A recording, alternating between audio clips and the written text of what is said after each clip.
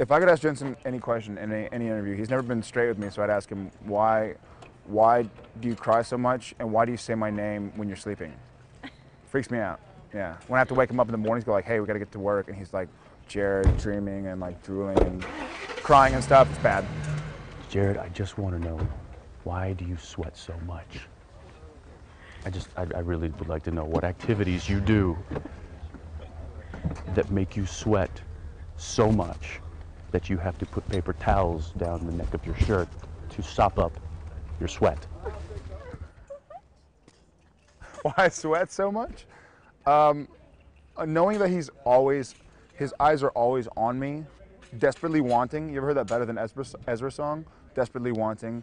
That crush on me, it makes me kind of awkward, and he's always crying, and so I always feel like I should help him out, and I get nervous, you know, because I'm like, I want to do something for him, but I don't want to give him the wrong idea, and just that sort of crazy thought process in my head makes me sweat. It's embarrassing.